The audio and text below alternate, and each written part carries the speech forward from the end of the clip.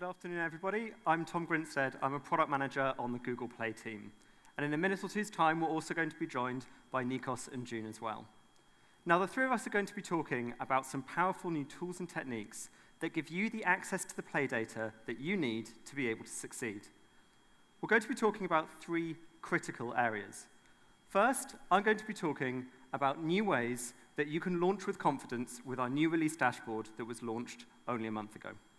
Secondly, Nikos is going to talk about some brand new reports that help you understand your app acquisition and how to really reach the users that you really care about to build your business. And lastly, June will tell you about some of the revamped tools we have to give you generic access into all of that valuable data so you can answer any kind of question no matter what your business is. So let's get started. When we think about releases, we think that it's one of the most important parts of your app's lifespan. Unfortunately, it's also where the largest problems can happen. Nobody wants a bad release, and we have really powerful tools to help you avoid them, like our alpha and beta channels and also stage rollouts. But occasionally, they do happen. Sometimes it's out of your control, sometimes something slips through the net. Now, when that happens, you want as early warning as possible that it's happened, and to be able to take action to minimize the damage, either by pausing your release or by issuing a patch. Now, previously, it was quite difficult to get that kind of insight very quickly, which is why, at I/O, we were really happy to announce the brand new release dashboard. The release dashboard pulls together all of the information that you might want to know about the health of one of your releases and puts it all in one easy-to-reach place so you can judge how it's going. So, let's take a look at what it has to offer. To start with, the release dashboard has one of the most important metrics that you're going to care about during your releases, your crash rate. Now, it's worth saying that this crash rate is actually quite different to what we were displaying only a few months ago. It used to be that users could only report crashes when they actually happened, and each time it was an opt-in. Fairly recently, we changed that. Now, during the device setup process, users opt into crash reporting. This means that we have vastly more crash data for you now than we used to. The crash reports on the release dashboard are much, much more fully realized than we used to have. You might also notice that they're more detailed because they're shown with hourly granularity. All the way through the dashboard, we were very careful to get you the data as quickly as we possibly could and in a much finer granularity. Now, that's just one metric that we have, but there are plenty of others. The second one are ANRs, or application not responding. This is when the Android system reports that your app has frozen for at least 5 seconds and become unresponsive. It's those really irritating times when your phone's not doing anything. Now, this is obviously really annoying to users, and something that you guys should really care about not happening. Again, we're showing many more instances thanks to the new opt-in process. Now, you'll notice at the bottom of this card, we also have the View ANRs link, just like we had the View Crash link on the crash cards. Clicking on this takes you through to our new our crash and ANR reporting, which also has all this new data in as well. Here, you can really easily see if you've introduced any new crashes or new ANRs in your latest release. Now, next, we have our reviews. Crashes and ANRs are really good ways to look at your health, but sometimes you're going to make a change that don't show up in those. Maybe you've accidentally disabled a favorite feature, or maybe your app is just running generally more slowly. You normally find out about this through what people say. So we're pulling all of your review scores directly up onto the release dashboard.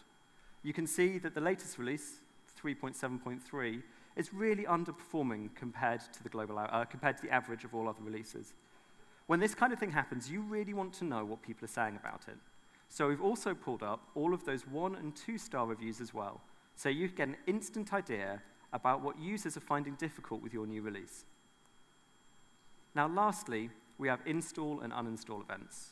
It used to be quite difficult to track how far your update has gone and how updating has progressed. As you can see on the left-hand side, we now make it very easy to tell the difference between updates and brand new releases.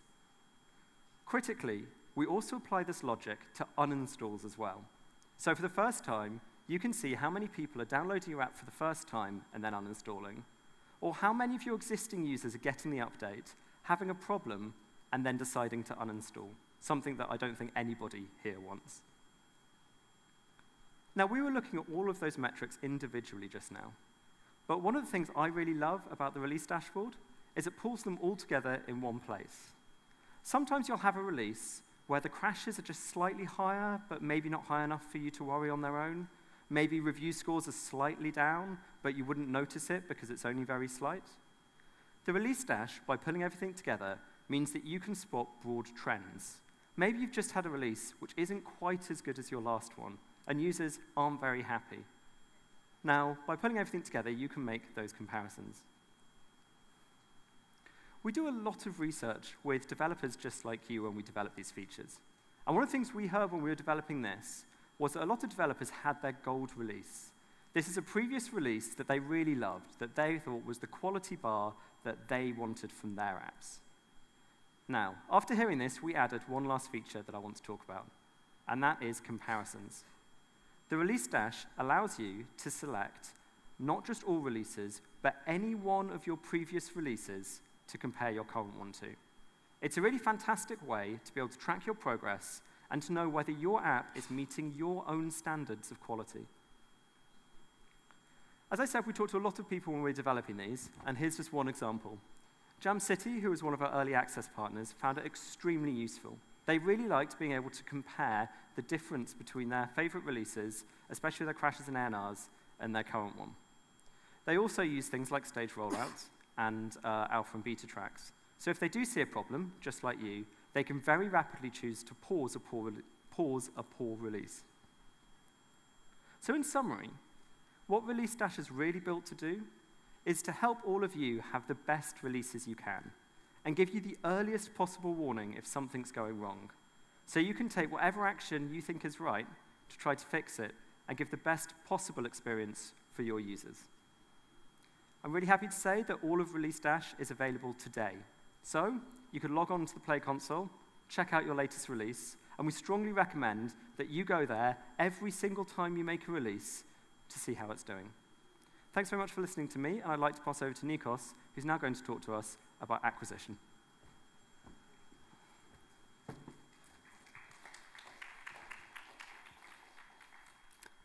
Thank you, Tom.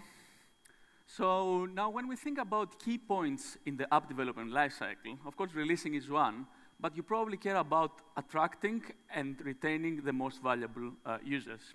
So now, having heard all of this great news and all of these great new features in release management, I am confident that your future releases are going to be successful and that you're going to have an app that you are happy to market to users. Now that your product is live, you need to think about 3 key questions for your growth strategy. Which markets are bringing me my most valuable users? Which countries are they coming from? And are my install and buy conversion rates good? Now, why are these questions important, and how can the Play console help you answer them? Let me share this with you now. So we engage with developers in a regular basis, and what we hear from you is that you need to know which of your acquisition channels are more effective in acquiring and retaining your most valuable users. So what we hear from you is that you need data to make the right decisions on where to spend your money and your energy optimizing your growth strategies. So you may already know this, but a couple of years ago, we launched the Play Acquisition Report. What this report shows you is how many store listing visits you had over a period of time, how many of them went on to install, buy, and buy again from your app. So you can cut this acquisition traffic by 5 main channels, including the Play Store organic traffic, AdWords campaigns, third-party referrers, Google search, and traffic tagged by UTM. So we've made a couple of very significant improvements over this report, but before I go there, I would like to talk about UTM tagged traffic and why you should be using it today. One of the most powerful features of the user acquisition report is reporting on acquisition traffic broken down by UTM tag. So UTM tag lets you identify a link that you use to drive traffic to your Play Store listing. So any links can use these UTM tags. The links that you send in social media, adverbs, links in your own website, or even links from other apps if they have a UTM tag. So this is really powerful. So you can apply this to any link, and then you can accurately compare the contribution that this link had to your team's, to your app's success and growth. So for example, you can compare how much different advertising campaigns contribute to your app's growth, even if these campaigns are in different advertising networks. So UTM tags are great for tracking planned growth campaigns, but what about organic traffic? For many apps, traffic from within the Play Store itself is the main driver for acquisition. So to help you manage your business better, we've added an additional breakdown on exactly this traffic, on the Play Store organic traffic. So you can see that traffic broken down by country, because we want to help you expand to the 2 billion Android devices that exist across the world.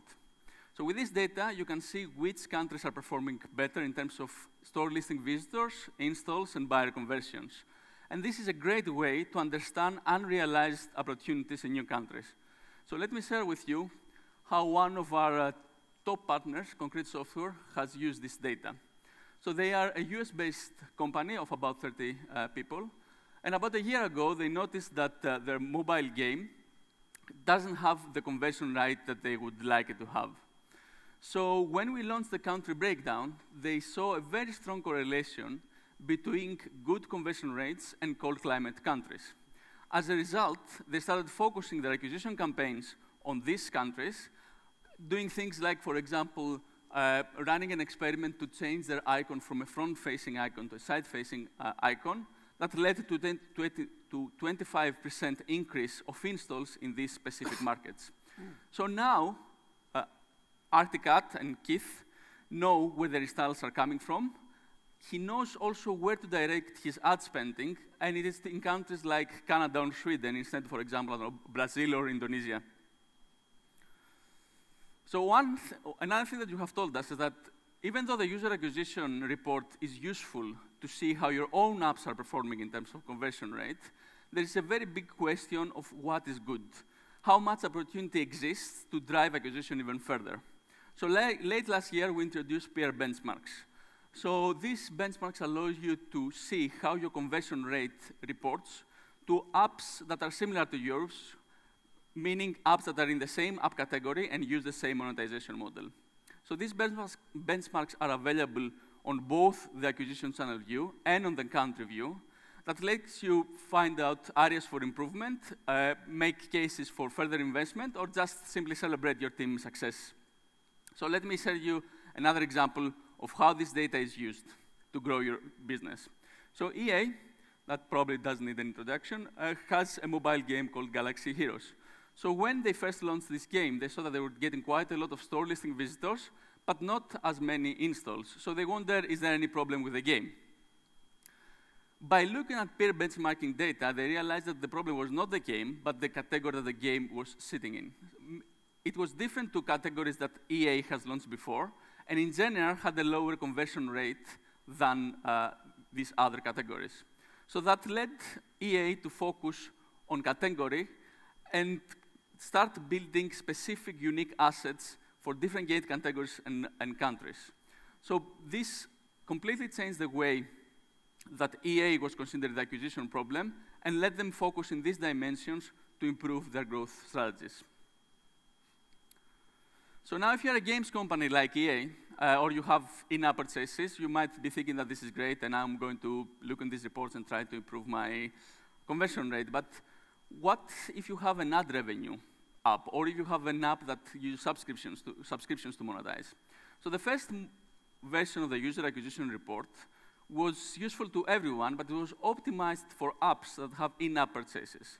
There are many successful businesses, though, that rely on building long-term relationships with users. So today, we are very excited to introduce to you the version 2 of the funnel that is built especially for businesses with a very strong focus on user retention.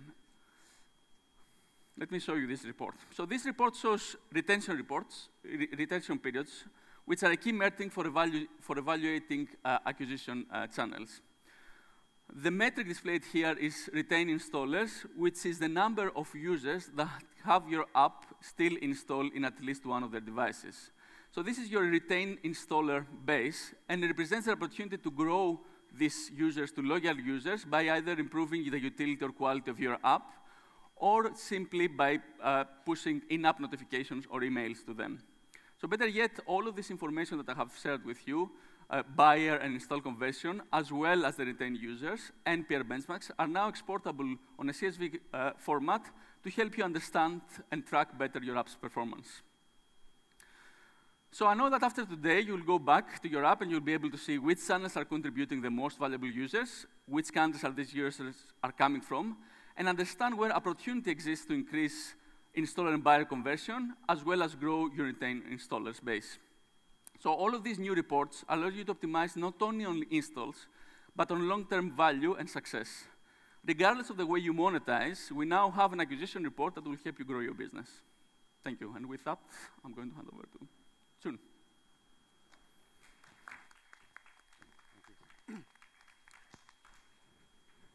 네, 감사합니다. 앞으로 지금부터 끝까지는 한국어로 진행될 테니까 편하게 들어주시면 됩니다. 네. 앞서서 릴리즈 대시보드랑 유저 획득 보고서에 대한 내용을 들으셨는데요.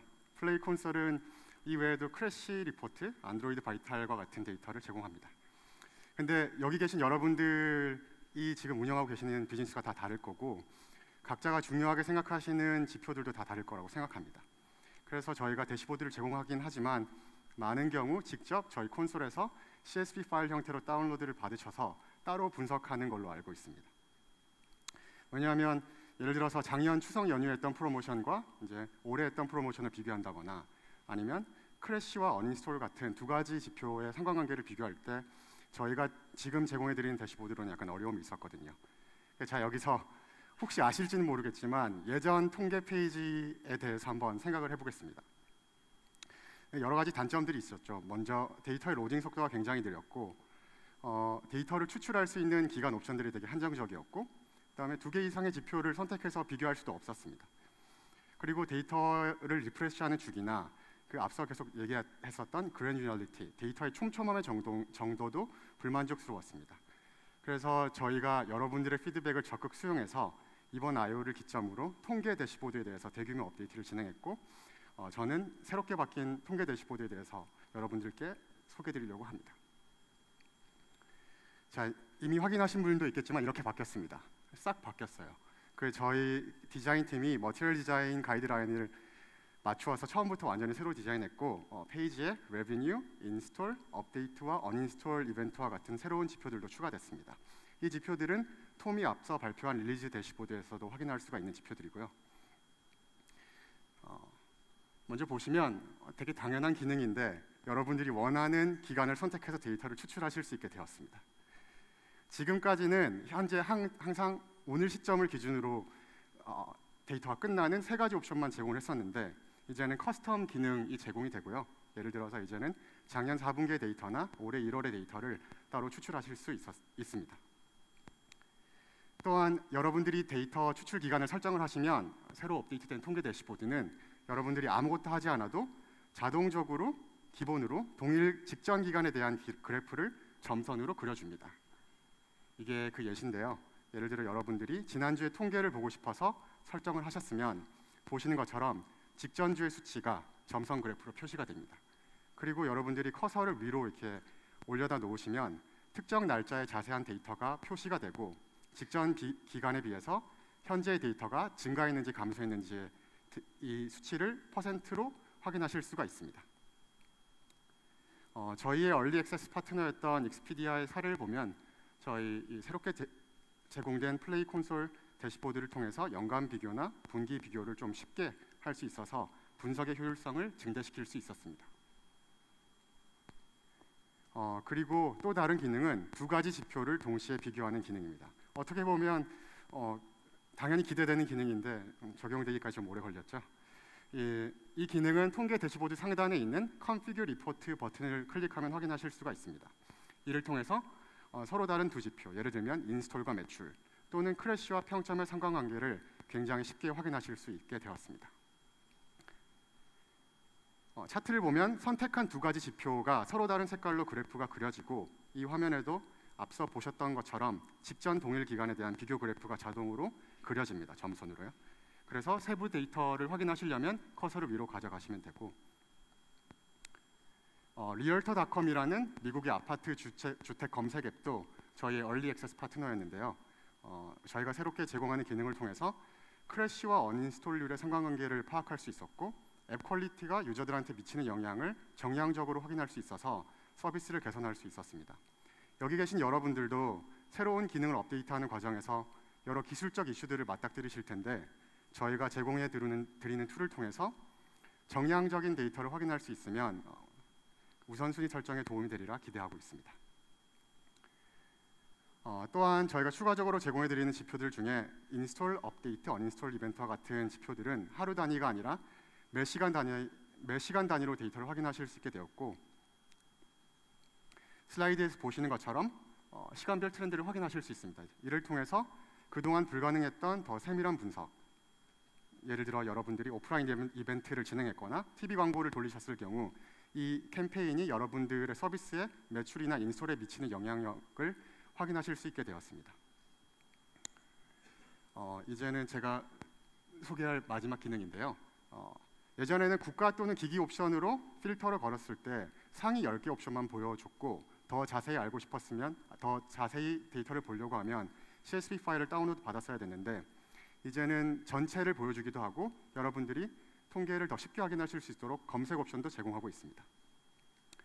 이 그래프가 지금까지 제가 얘기했던 추가 기능들의 종합 선물 세트라고 할 수 있는데요. 원하시는 기간을 선택하시고 그 기간에 대해서 복수의 지표에 대해서 시간별 데이터를 특정 국가나 특정 기기별로 확인하실 수가 있습니다. 지금까지 말씀드렸던 제 파트의 내용을 한번 요약해 보면 새로운 통계 페이지는 여러분들이 플레이 콘솔에서 확인하실 수 있는 데이터를 효율적으로 분석할 수 있게 도와주는 정말 강력하고 다재다능한 툴로 탈바꿈했고 이번 업데이트를 통해서 매출, 인스톨, 업데이트, 언인스톨 같은 이벤트들은 시간당 데이터를 확인하실 수도 있고 그다음에 기존에 제공되는 데이터들도 예전보다 훨씬 더 낮은 레이턴시를 통해서 그 데이터를 확인하실 수가 있게 되었습니다.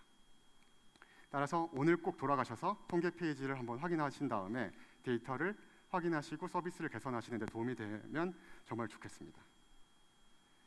이제 오늘 전체 세션의 마지막 슬라이드인데요. 오늘 수고해준 탐과 니코스한테 박수 한번 부탁드립니다.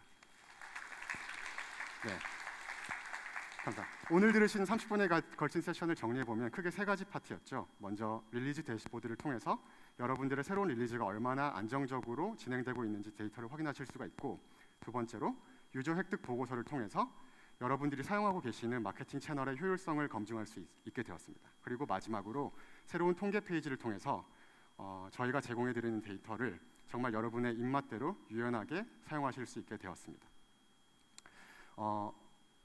이 모든 기능들을 통해서 저희 구글 플레이 콘솔에서 제공하는 데이터가 여러분들의 비즈니스를 성장시킬 수 있도록 열일하게 된 것 같아서 개인적으로 정말 기쁘고 저희의 원제 자체가 그 Making Data Work for You거든요. 그래서 이 데이터가 여러분들을 일을 할 수 있게 저희가 그 바탕을 깔아놓은 것 같아서 개인적으로 정말 기쁩니다.